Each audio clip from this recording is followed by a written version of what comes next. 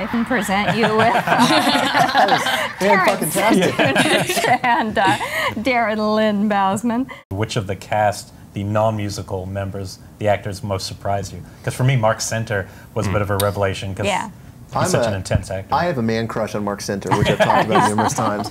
I'm sure the fans are lighting up right now. Yeah, they are. They're going crazy. No, but I had a lot of his movies, and I kept trying to put him in things. I tried to put him in Mother's Day, and it didn't work out. And I was like, I promise I'm going to put you in something. And then you have that weird thing that you've built it up in your head so much, and I've talked about it for so much. And what happens if he can't sing? Like, what if he can't sing? And so we got him in there, and it was awesome. Like, my man crush grew. Yeah, it's like Grease. That part's like Grease. Yeah, like him playing Scorpion's great. What was awesome, little factoid, so because he's not a singer, he was actually uncomfortable, at least initially, in the same way that the musicians who play for these giant crowds and giant arenas were nervous about acting, because it's not what they do every day. And we brought him in, and of course the pressure's on. Like, this is kind of your audition. Kill it, and kill it as a character who has to exude confidence when maybe you're not feeling 100% confident. So he was in the recording booth laying down kind of his audition for us, and Laura, Darren's wife, was outside swooning over him. So we actually made her go into the booth with him, and we're like, sing it to Laura. And then suddenly it came alive.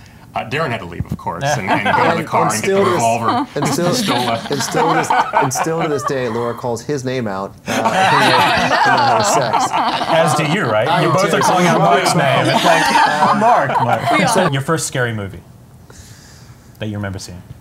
Terror Train. The Exorcist. That's a really All right. And what do you fear?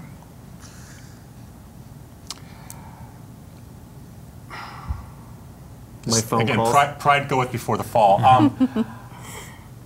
I fear not being able to finish whatever I've started. So my work, my art in particular, the molting creates a lot of anxiety for me because I know it's a 12-issue thing that I've set up to do. It's like Kafka. Well, the roaches are part of it, actually. Yeah. I have fears that my roach hand, my drawing hand, might get lopped out before it's over, and I don't know if I have time to learn how to draw with my feet. And Darren?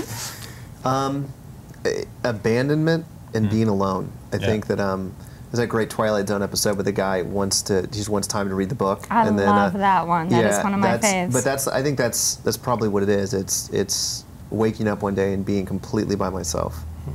You'll always have the fan base, so that's something. Yeah. They're going to be doing our paperwork very soon. This one I wrote just for you guys today. The film you watched the most on VHS. VHS. So think back. Which one did you burn through? La Bamba. Raiders of the Lost Ark. Oh yeah, that's a classic. You were gonna come up with when I said La Bamba? God damn it. Yeah, but you're musical arts roots. Look, it all ties together.